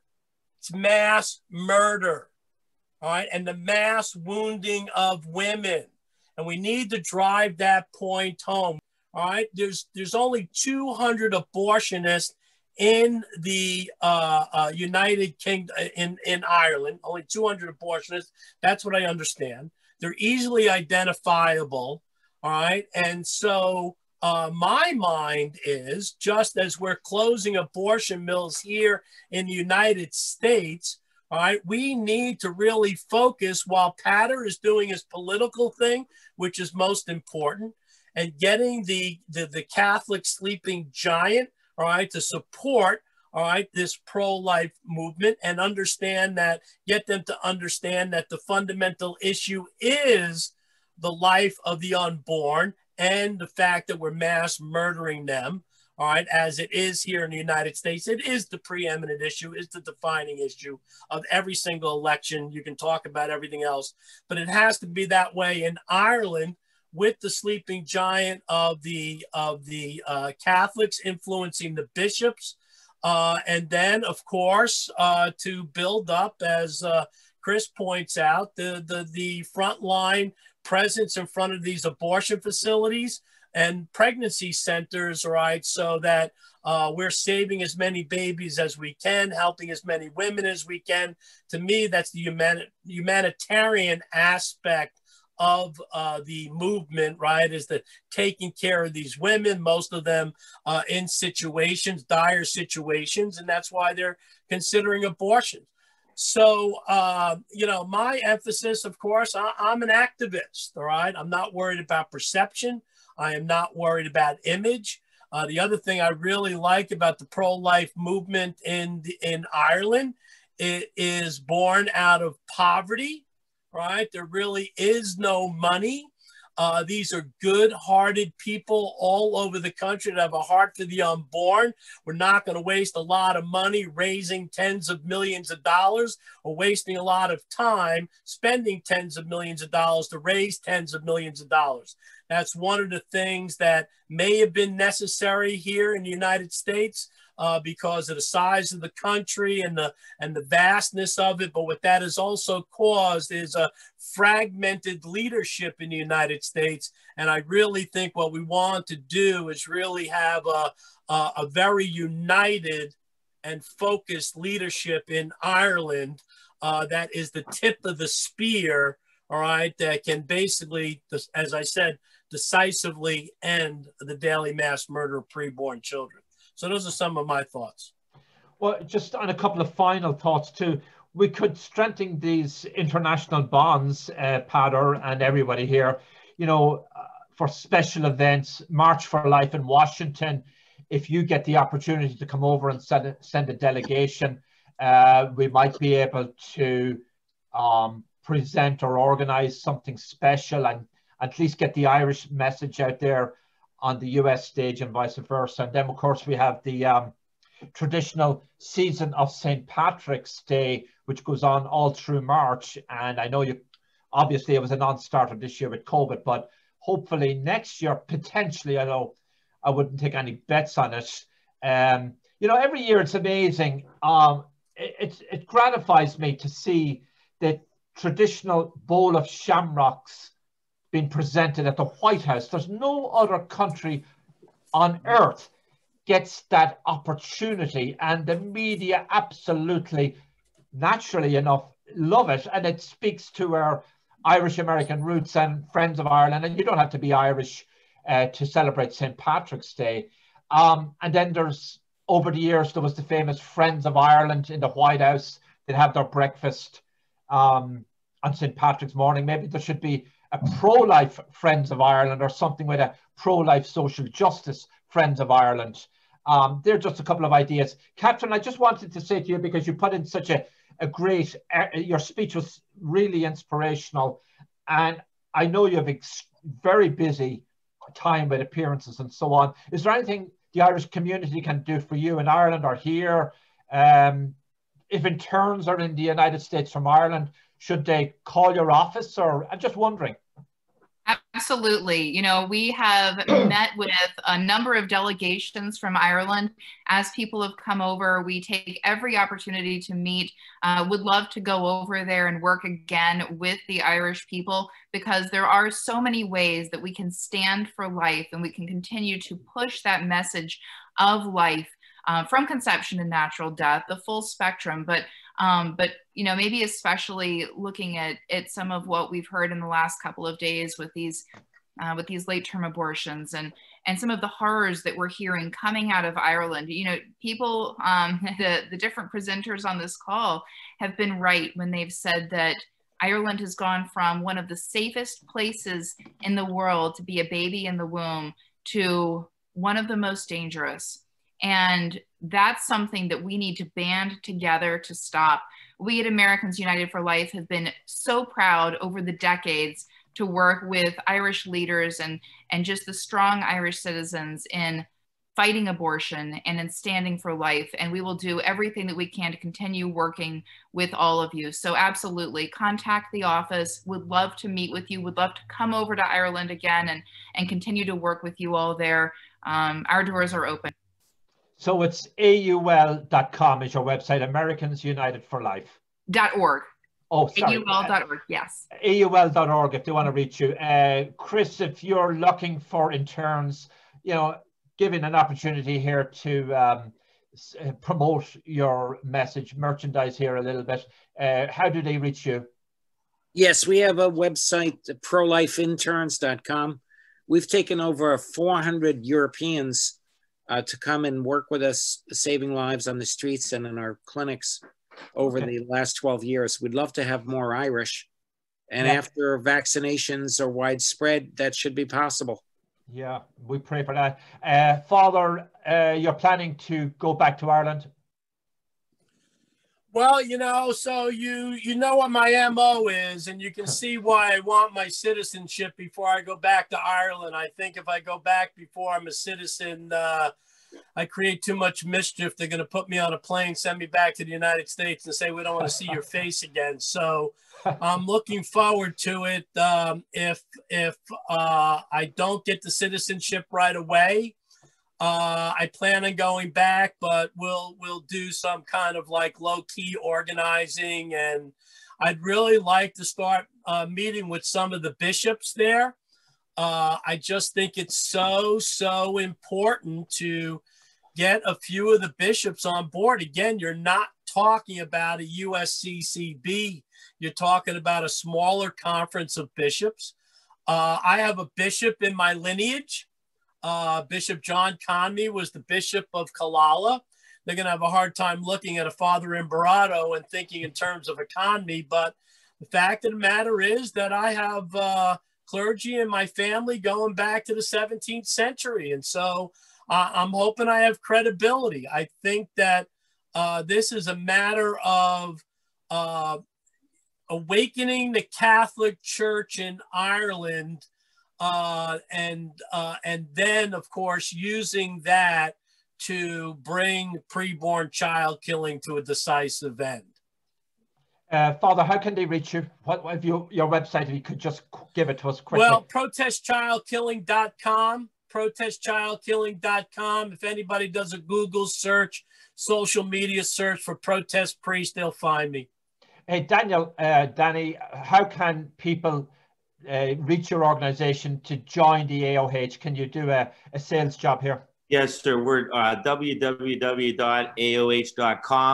is our webpage, and if you add a /join, it'll take you right to our application. Okay. Father, we're going to finish with you and then a closing prayer from Father. And let me just thank you from the bottom of my heart for participating, all the speakers here. It was superb. It was inspirational. I think we made great progress. I think this is the first time we've done it. You know, there's always some learning curves, and I think we've overcome them today. And we'll do this again in the near future. And Father, we look forward to seeing you on this side of the pond. If you want to just say a few closing words, tell us how we reach your organization. Yep, I suppose if people, thank you for, well, first of all, thank you very, very much for this opportunity. Gur mila mágad, mila buíochas, the gach de atá anseo a nacht. And it has been a very worthwhile experience for myself. The website we have is aontú.ie, so www.aontu.ie. And if people want to get me, my email address is simply peadartóibín@gmail.com. So peadartóibín@gmail.com. And you can probably Google it anyways to find it. Yeah. But as I said, I'm a firm believer of practical work, setting up organizations, developing that organization, strengthening organizations, can achieve our long-term goals. I think, to be honest, I probably maybe have a slightly different emphasis from maybe one or two of the other speakers. I do believe that you should speak in the language of the people you are talking to. I always think that, you know, if I go to Germany and start speaking to them in Irish, they're not going to be able to understand me. When I'm campaigning in Ireland, I need to speak in the language of the people who I want to convince. I think that's really important too. You know, absolutely, if we can build strong Irish-American organizations on this issue, I do believe that we can be mutually beneficial. And again, Míle buíochas, thank you very much for the opportunity to speak. Father, keep up the fantastic work. We're very proud of you. Father, do you want to say a closing prayer here tonight? Sure, let us pray. Father in heaven, in the name of your Son, our Lord Jesus Christ, we ask, send the Holy Spirit down upon us. Lord, allow us, fill us with your Holy Spirit. Let us go out into the world and be witnesses for our unborn babies by being witnesses to the world about what is happening to our children, about how each child from the moment of conception is unique, precious, and unrepeatable, made in the image and likeness of God. May we be witnesses of life. May we always stand against this horrible crime of the mass murder of preborn children. Lord, please fill our hearts with your love. May we do all things in loving, humble obedience. Allow us always to see your will, always give us the strength to do your will, regardless of the attacks and the trials and tribulations. We ask this through the intercession of the Blessed Virgin Mary. In the name of our Lord and Savior, Jesus Christ. Amen. Amen. Good night, everyone. Thank you. And have a very good, happy, safe, and blessed Christmas. Thank you. Thank you, Father. Thank you.